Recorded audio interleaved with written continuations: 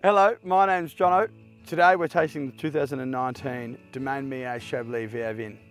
Now, Chablis is a Chardonnay from the northernmost point of Burgundy.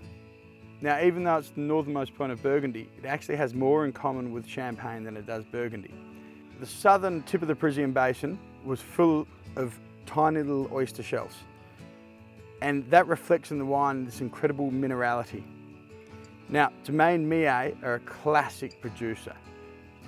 What that means is they produce wine in 100% stainless steel. They let the wine sit on lees rather than lees stirring. So there's very minimal winemaking artifact. There isn't any taste of new oak. There isn't a taste of lees stirring. They go through full malolactic fermentation, which is very normal for the area and Burgundy, and it allows the wine to fully develop in the glass and become even more mineral in the palate. And as such, it retains its freshness and acidity, and that is the most delicious part of Domaine Millet.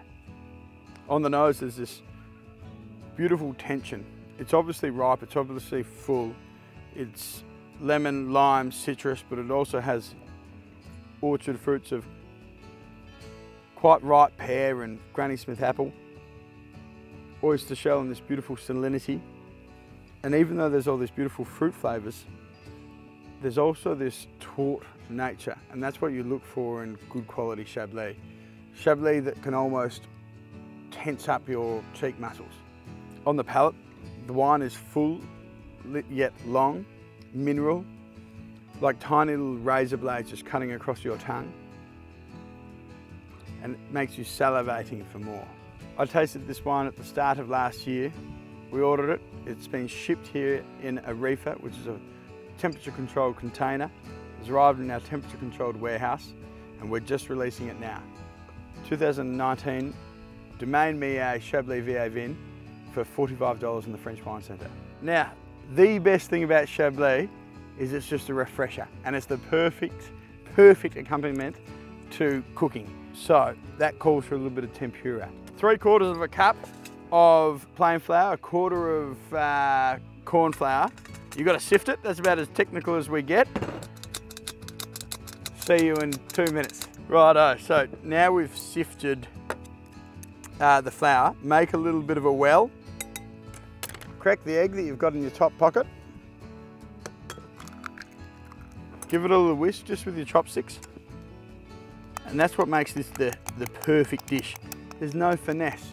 Everyone thinks that this is a dish full of finesse. Incorrect. So in goes the whisked egg, 250 ml of soda water. Now the reason that tempura goes so perfectly with Chablis is that tempura complements the flavour of the prawn just as Chablis does as well. Neither food nor wine is overpowering, and they leave everything perfectly fresh for either another glass or another meal. Now stir it around, but make sure it's still lumpy. Like we said, no finesse. Now we've got the oil on the wok. Now don't put it in until it's smoking. You want it smoking.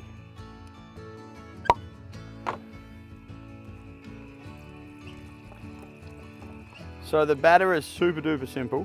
The most important thing to take out of it is do it straight away and keep it very, very, very cold. Don't mix it too much, keep it a little bit lumpy. Have a little sipito of wine.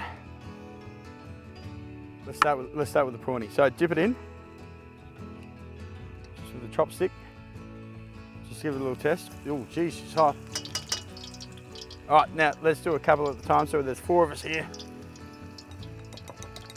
Just a good whack.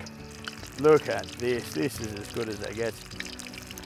Righto. So 2 or 3 minutes, or until golden brown. I've always wanted to say that.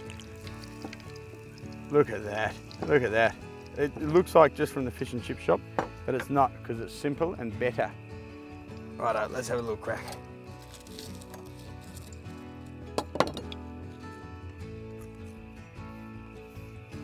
This is perfect.